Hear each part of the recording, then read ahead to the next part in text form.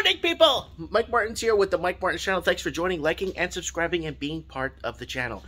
Alright, so what is going on? There is a lot happening, and there's a lot that we need to discuss on how to fix our countries.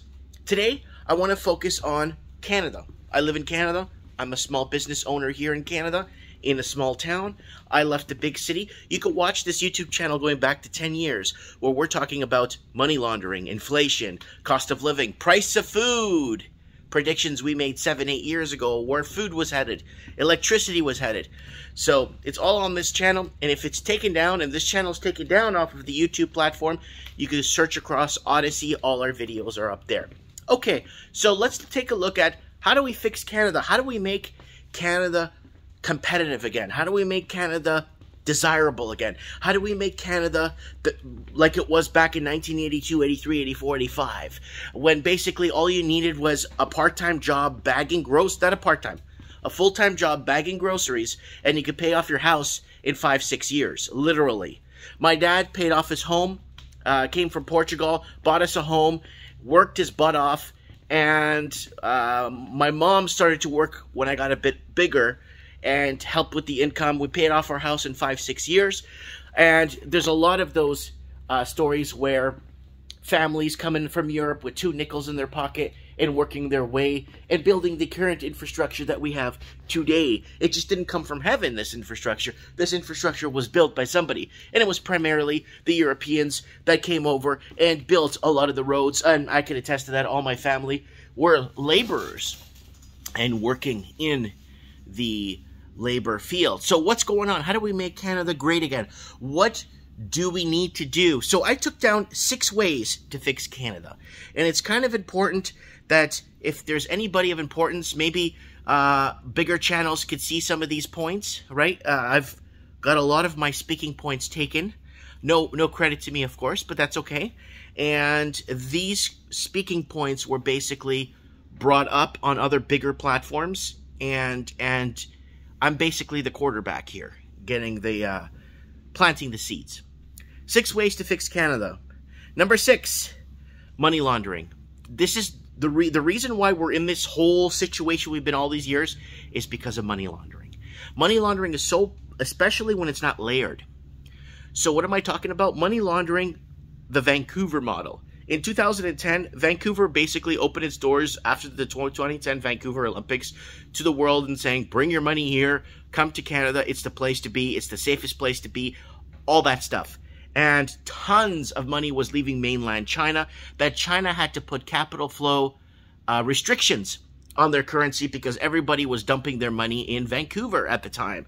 So 2010, and that's why they created the Vancouver model. Look it up. So money laundering, it actually disenfranchised our real estate markets and took out the middle class. So instead of 4 to 6 times to your yearly income to buy a house, it actually became 18 to 24 times your yearly income, net, not gross. Everybody looks at gross and says, oh, I make $200,000 a year. No, you make $93,000 after you pay the taxes to the government. So net income. People were just, could not even afford to put a down payment on a 1-bedroom. So the real estate fiasco has been going on here in Canada and Australia and other countries, New Zealand and the UK and the blue states of America have been competing for foreign investors. Foreign investors to come in and basically buy out their housing market. And that resulted in a ton of shadow banking, artificially low interest rates to get the locals into the markets because the locals couldn't afford to get into the markets. And guess what? They had to lower rates even dangerously because they needed that fresh blood in the market. Because if you don't get first-time home buyers, you don't have an economy. So they closed the money laundering investigation in Canada 3 times because they realized that, ooh, we're going to imprison a ton of people, or we're going to confiscate billions of dollars of money that was brought in here illegally. Let the Canadian people suffer. Let their savings be diminished. Bring in more fentanyl. That's coming down on the list. Anyway, so money laundering fixed the money laundering problem we have in Canada because it's disenfranchising and destroying the Canadian, or what's left of the Canadian middle class. Number 5, mainstream media. Back to the private sector. The mainstream media is is bought and paid for by the Canadian government. And unfortunately, a lot of the articles that were put up, I used to reference articles about the mass deportation of Portuguese families in Toronto. The Sunday Sun, the Toronto Sun, the Hamilton Post, all the CBC, CTV were covering the mass deportations of Portuguese families for about two years, like an ongoing story, going to the high schools, grabbing all the kids that spoke Portuguese, shutting down Dufferin Mall. All those articles were up there. Now the articles are all gone. Ever since the Trudeau government bailed out the CTV and the CBC and all those big mainstream media giants, because they can't do it on their own, our media became public sector. It no longer became private. So the private individual cannot report his story anymore. So that's a big problem. They've basically digital book burning. We talked about that for the last 10 years on the channel. They're going to digitally book burn everything, where they're just going to get rid of anything or everything that goes against their status quo and what they're trying to push on their agendas. So the mainstream media needs to go back to the private sector. Okay? Let's move on. If Canada wants to melt away inflation overnight, listen to this. We have, that was 6.5. This is number 4. If Canada wants to fix its inflationatory problem overnight, get rid of the protectionism. Bring in the competition. Overnight, you'll see Canada, its inflation problem basically go back to normal numbers. Bring in more airlines for competition. Then this way, we'll have more competition, and the prices and the pricing is obviously more flexible. Bring in more telecom companies, more internet companies, more car insurance companies, more everything companies, because the protectionism in Canada is bring in actual solar, allow people in Canada to buy their own solar equipment that is CSA approved, so we could do it ourselves instead of having to pay a government affiliated solar company that's going to rip us off. One after another after another. The protectionism in Canada is out of whack. So protectionism, get rid of it and you'll get rid of your inflation. Number 3, cut the public sector in half. Get rid of half of the public sector workers if you want to fix this country and its inflationatory problems and its crazy spending. Cut the public sector in half. Remember in 2019, before the the Trudeau government announced they created 210,000 jobs? Guess what? They created 210,000 public sector jobs paid by taxpayers. So that's the problem here. They've been attacking small businesses. I can't even ship anything anymore from my store. That's where it's gotten to. I can't ship squat anymore because the shipping has gotten so expensive. It cost me $70 to ship a board game to Vancouver, and it's 2.5 hours from here. So they need to cut the public sector in half. And what am I talking about? So people are saying, "Oh, Mike, what about all the doctors and all the firefighters? We're already losing them already." No, I'm not talking about them, people. I'm actually talking about HR.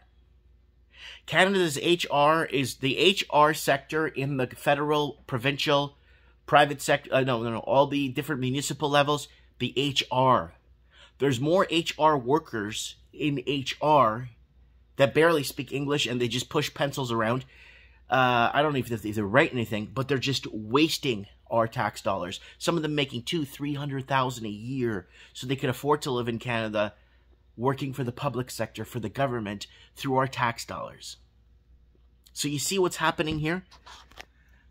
Public sector, HR, just cut the Canadian public sector in half. Get rid of the useless people walking around wasting our tax dollars. Okay, that's another one. Cut the public sector in half. Number 2, discontinue ties with communist China. Remember that article I keep bringing up? Chinese-owned mine, biggest coal mine in BC, Chinese-owned, no Canadian hires. That garbage needs to stop. No communist ties in Canada. Canada's for the people, by the people, right? And cutting off, the fentanyl that was coming in from China. Canada knew, and the CBC and the CTV was reporting, Chinese gangs, not Chinese gangs, the Chinese government owned factories was producing fentanyl, chemicals to make fentanyl, and bringing it into Vancouver and California. Oh, but the Chinese aren't doing that anymore because they're bringing it to Mexico, and they're fabricating the fentanyl and all the drugs in Mexico and bringing it up the coast. So cutting communist ties, cutting everything with China, just leaving China alone. It's so far away. We should be able to produce, fabricate our own stuff in our own country, and bring the jobs back. Oh, Mike, I don't want to pay that much for an air conditioner. Yeah, but it's Canadian made. All the parts and all the materials are from Canada. Right? Once we start building things on a grander scale, bigger scale, it's not hard to pay off employees. Once we corner the air conditioning market, once we corner the boiler market, once we corner everything, we have the materials. We could do it. We have the materials to make this stuff. We have the fabrication. We have people that could fabricate this stuff. Once we start cornering all those markets, Canada will be known as the air conditioning capital of the world. Don't mess with Canada. You know what I'm saying? Keeping people and Canadians employed is what's important. So discontinue ties with communist China. And number one, and basically dissolve the monarchy in Canada and free up the Crown land. Crown land is like inflation. It's basically taking up land that's owned by the Queen or the past Queen. So dissolve the monarchy in Canada, free up Crown land. If you want to free Canada, and if Canada, those are just 6 things that I put up right there. And it's reinvestigate, stop the money laundering, stop competing for outside money. Mainstream media needs to go back to the private sector. Protectionism, bring in competition, allow Canadians to make their own choice, and cut the public sector in half. Discontinue ties with communist China, and dissolve the monarchy in Canada and become a republic. And that's it. If Canada could become a republic, and if Canada could bring back, look at the shipping problems. I don't know why there's no people in government right now. Look at the shipping and the shipping issues we're having, and this would be a great platform. Just they'll come up and say, "Hi, look at all the shipping problems we're having. We should start fabricating again in Canada, so we're not so dependent on shipping from overseas." Hopefully, a big channel takes that and runs with it and becomes king. Anyways, guys, I wanted to put this out there because we're being played. We've been being played here for so many years. I can't even ship any of my product out anymore. So I'm dependent on walk-in traffic now because shipping anything for me is more money than the product I'm selling. But that's only in Canada because I checked shipping prices in 25, 30 different countries the other day, and I was doing comparisons, and the shipping is peanuts in comparison to what we pay for here in Canada. England is kind of expensive. Australia is very expensive. So I'm looking around at different shipping and prices.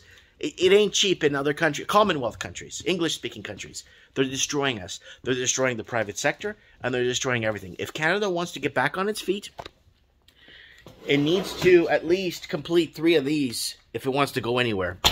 If your politicians are on stage and they're not addressing a single one of these issues, then Canada's going nowhere fast. And that's why Canadians are escaping Canada. Born and raised Canadians, educated Canadians are escaping Canada faster than you could imagine. Let me know what you guys think in the comments below. Mike Martins here. I have spoken.